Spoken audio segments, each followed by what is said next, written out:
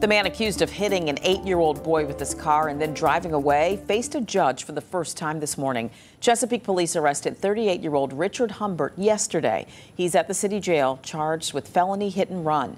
Humbert appeared in court by video today. Police say he hit Forrest Hooper on South Battlefield Boulevard Tuesday and didn't stop. The boy died at the hospital. And according to new court documents, Humbert admitted to police that he left the scene but pulled over later to assess the damage to his car.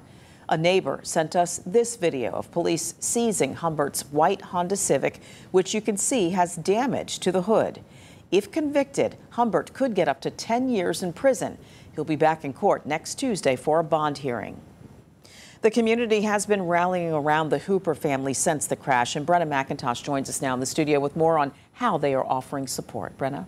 Nicole, this is a very difficult time for the Hooper family. Forrest was supposed to celebrate his 9th birthday on Monday. This evening, community members signed a birthday card and held a wiffle ball game in honor of Forrest.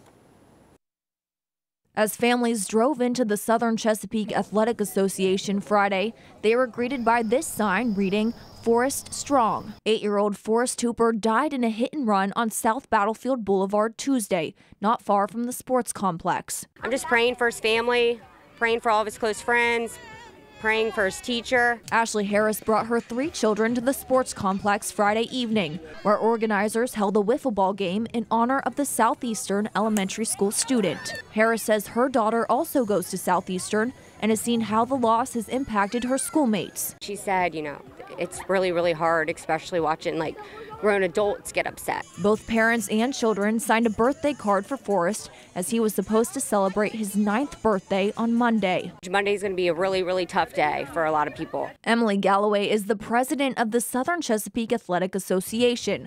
She says she organized tonight's game to support the children who knew Forrest. We're a big family here, and if one of our kids sat on the bus with him or in a classroom with him, we have teachers from that school, we just knew that the impact would hit here. Galloway is one of several community members holding events in honor of Forrest.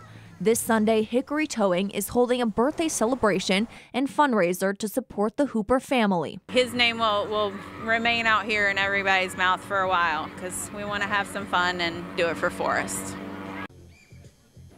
Sunday's fundraiser will be held at 1737 South Battlefield Boulevard from noon to 5.